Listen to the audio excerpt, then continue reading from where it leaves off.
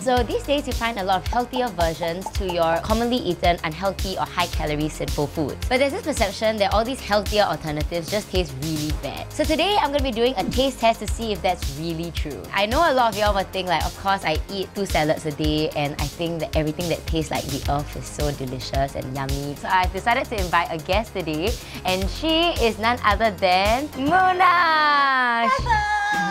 So she is one of my personal training clients. I guess she's someone who we probably qualify as someone with a more like normal palate because you know she likes like I guess you like normal, oily, unhealthy. She's trying to be nice.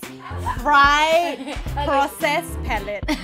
You know, the very first time that I met her, I asked her, what's your favorite vegetable? And you know what she told me? I told her I like broccoli, carrot, fish ball. And Tyen was like, fish ball's not a vegetable. I'm like, it is in my world. So today I'm gonna let you try a couple of these healthy alternatives that you might not have tried before. And I also know that, you know, the packaging does affect the way that you perceive the foods. Some people when they see, you know, healthy or gluten-free or whatever, they'll immediately go, you know, it's not nice, confirm tastes really bad. Yeah. So I'm gonna be taking the food out of the packaging for us to try. And the other thing is also, I'm not saying that these foods are 100% healthy. I'm just thinking that they are the healthier alternatives to the originals. It's just the lesser of the two evils that we are trying here today. Potato chips. So here are some Ruffles. We have the original version and we also have the baked version. I love potato chips. It's like my one go-to snack. Love chips. Let's give this a little test. It's a lot thicker. It seems like a biscuit almost. What? It's like magic. There's no difference whatsoever.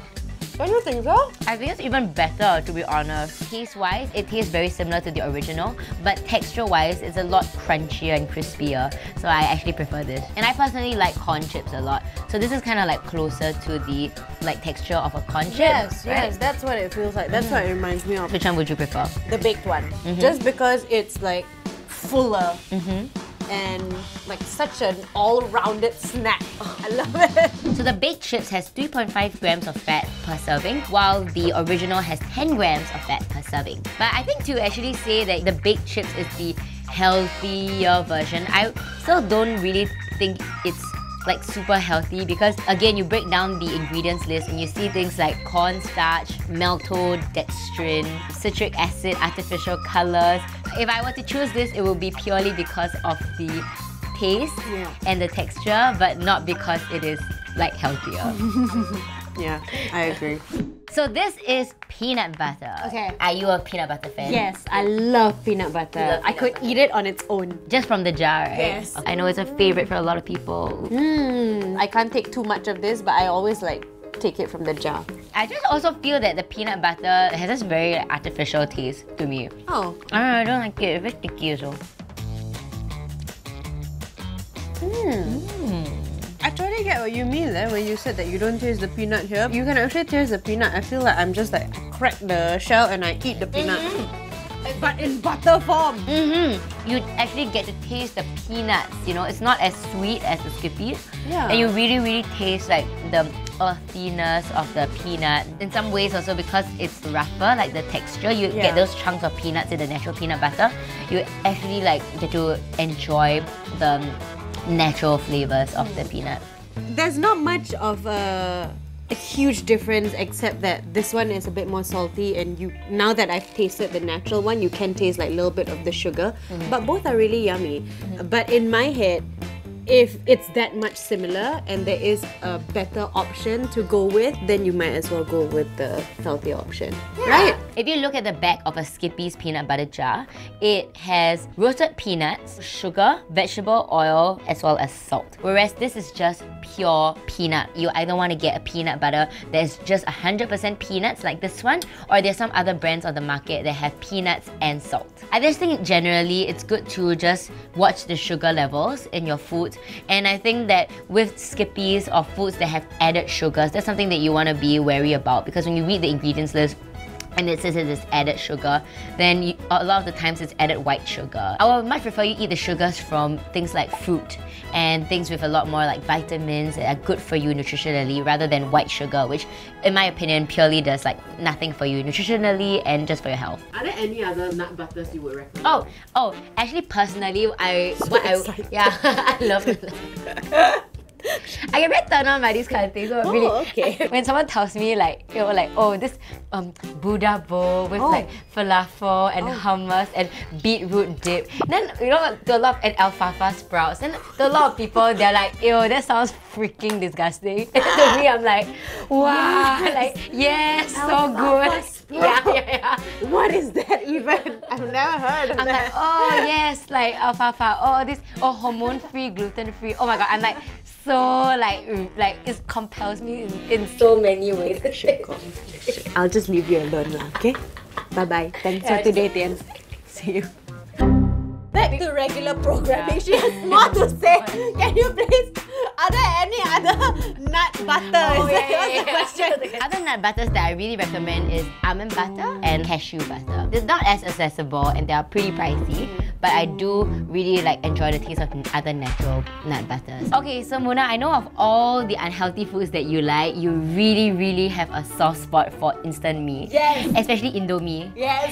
So today, I have decided to make you Indomie plus the healthy version of the Indomie. What? Miracle noodles. And I've seasoned it with the Indomie seasoning. Oh, that's the name of it? Yeah, have you heard of Miracle noodles? No, I haven't. It's a low-carb noodle. It's pretty much 0 grams of carbs. It's made from a konjac plant and it's pretty much like a ketogenic alternative for all the people who just don't eat carbs. So we're gonna try the unhealthy version of the Indomie first. So, which is this one? I know my Indomie.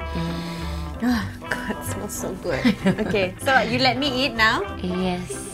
This is like me cheating but in front of Tyen. You know, sometimes like when I eat fried stuff, and I'm like, Tyen will like scold me. But it never happens. Really, yeah. Yeah. God. I love you. You love me. You don't want to try? If you don't want to try, I'm going to finish everything, you know. Okay, you can finish everything, but tomorrow we're gonna do like 200 burpees. I don't. Let's go move on to the miracle noodles. Okay. It's so yummy. Are you sure this one is no carbs or low carbs? No carbs. No carbs? It's kind of unbelievable because it feels like there's a lot that you're taking in, but actually it's light. Yeah. I like that it tricks me a little bit. It's pretty much just like vermicelli, but it's a thicker version. Yes. Right? Yeah. It's not that I like one or the other. Like Indomie is still something I would love, but like this is not bad. Like I would still go for this. In general, instant noodles is pretty much empty calories. You know, it's filled with sodium, seasonings, and preservatives. It just does nothing for you nutritionally. But I would say that if you're, you know, like a carb monster, you really want to find a way to, you know, reduce the calories in your meal, then you should definitely go and check out this konjac noodle because it could be a great alternative for somebody who likes to eat carbs a lot. Yeah. So a very common substitute to your white rice is cauliflower rice, and this is one of the staples that a lot of people on the ketogenic diet eat because it's super low carbs. We're gonna eat a bit of rice together, and of course it's a very familiar taste. Even rice on its own is great. We're gonna try the alternative right now, and here's some cauliflower rice. It's actually blended and roasted.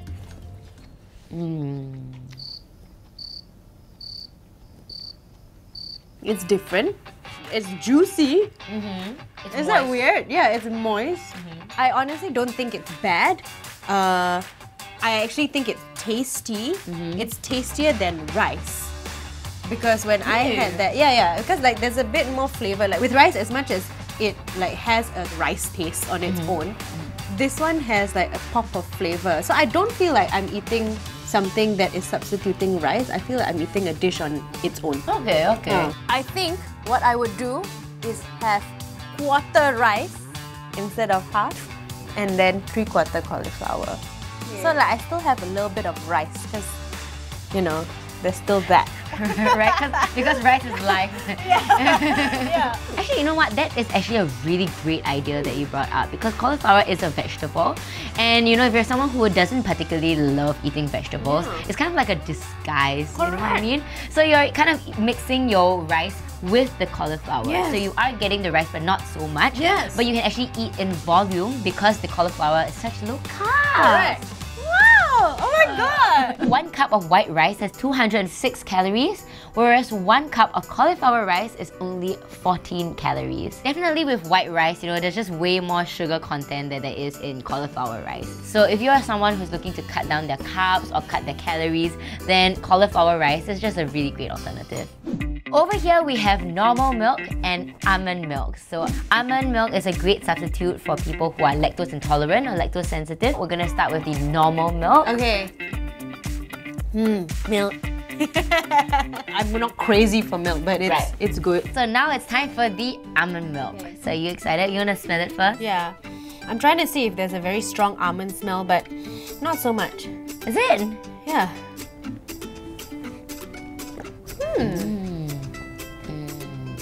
It's very light.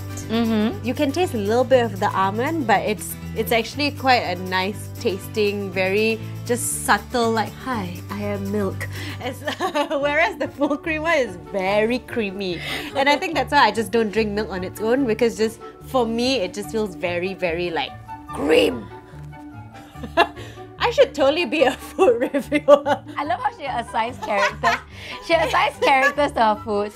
This one goes down very well. Like, you know, like very easy. Like I can drink and still smile. But then this one, if I drink now, I'll be like, then you have to like swallow a bit more, you know. Tell me if my food reviews help you, then I will do more.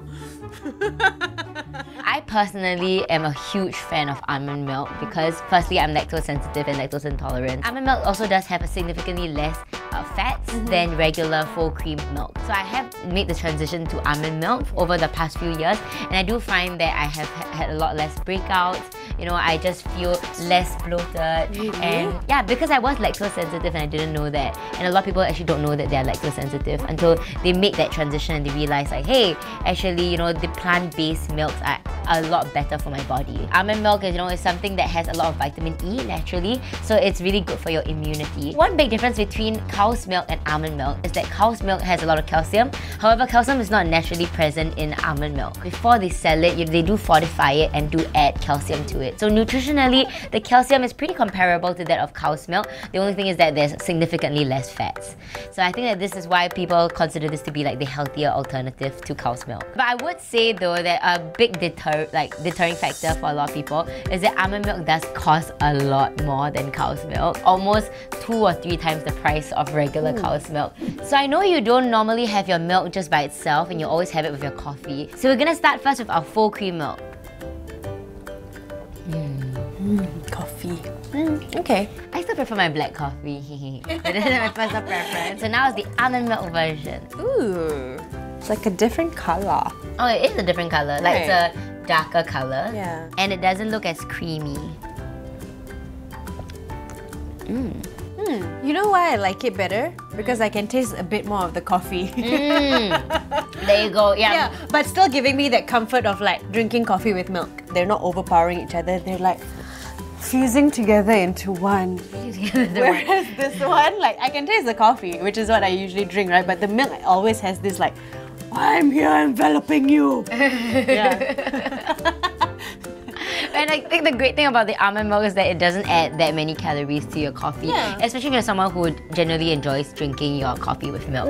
Maybe you can carry around your almond milk and then go to the uncle and be like, Uncle, can you put this in my kopi? I'm gonna try that! Kopi almond milk, see? I'm gonna try that! Oh my god, but kosong, right? Yes, but kosong. Always kosong. Yeah, always kosong. This is ice cream, and we are going to have the salted caramel flavored.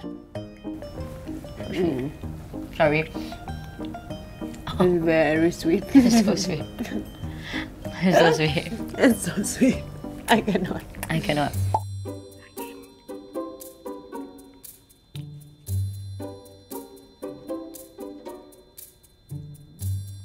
It's also very sweet.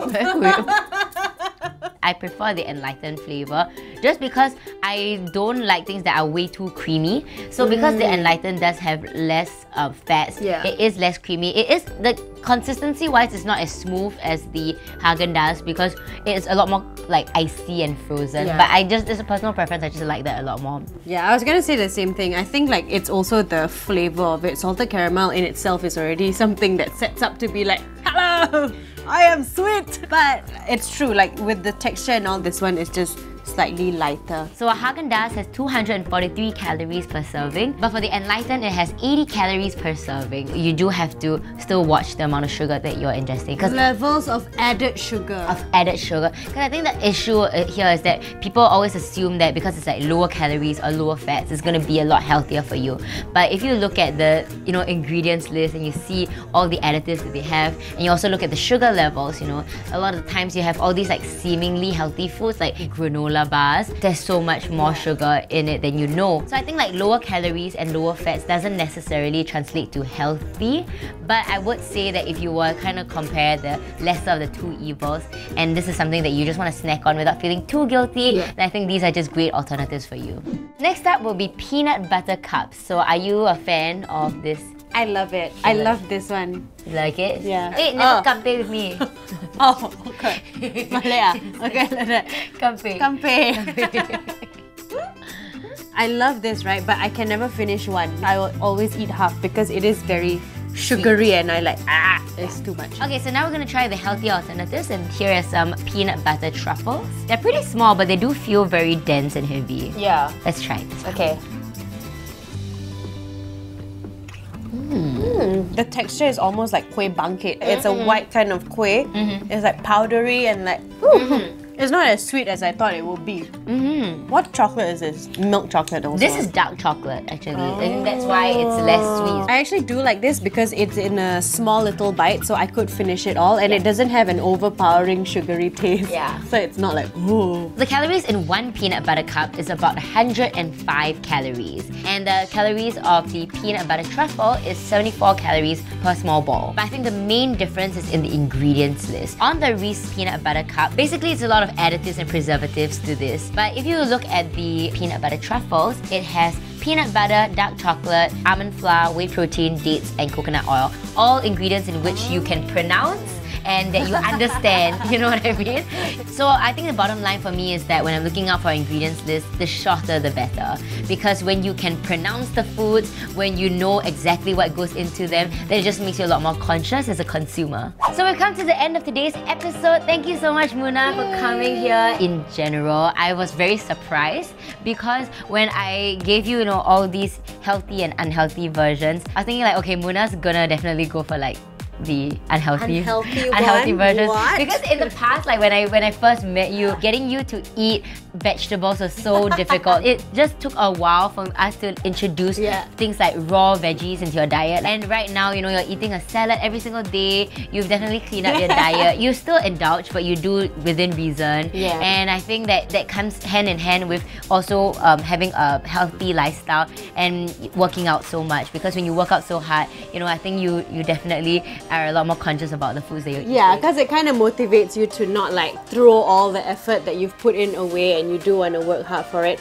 And the thing about snacking is like, I'm a big snacker, I'm a big foodie, but what like we were tasting today, the fact that there are alternatives that are a lot better in terms of like percentage of nutrients and things like that, that is like a whole new world for me. And if that's that in the world, then it's good. So it's such a joy having you on this show, and I also want to say that we are sitting on two beautiful blue no sweat yoga mats. I have decided to gift one to you to thank you for being on the show today. Oh yeah, don't thank me so much. I'm gonna give it to you as like little homework. So I'm like, oh sorry Munah, you cannot work out this week. Okay, can still work out from home, right? Because you now have a yoga mat available to you to do the workout program that I have crafted. I don't know what to feel. I want to cry because it's so generous and sweet of you. But then now that you have a plan, okay. I love it. Thank you. You're welcome. You're welcome. And I also have a resistance band for you. For us to work out even more. Yay! to work up all these calories that we just consumed. All the Indomie, the ice cream, the potato chips, all tomorrow will be gone. I knew it. I knew. You know, halfway through eating in this episode, I'm just like, isn't she going to stop me? This is quite a lot that we're eating. I'm just like, eat some more, eat some more. I knew it. And if you guys head over to the merchandise store and purchase one of these yoga mats or our resistance bands, you can also get a handwritten note from me, as well as a little keychain and stickers from Clicknetwork. You cannot do sweet things to me because I will cry. Oh yeah, she's crying. She's so crying. thank you. You guys are so sweet. Oh, okay. Don't cry. Finish ready lah. Thanks a lot. This wasn't in the brief. Don't cry so And they all know Love this. you. They all know that they cannot be nice to me because I will cry. This is why all my friends are never sweet to me. Because they know that I will just be a mess. I love her. Go away lah. That's all for today. Please remember to give it a thumbs up, click the subscribe button and hit the little bell so you always get a notification every time we post a new video. Or you can download the Clicknetwork app to get early access to our videos before they hit YouTube. See you guys in the next one. Take care. Bye!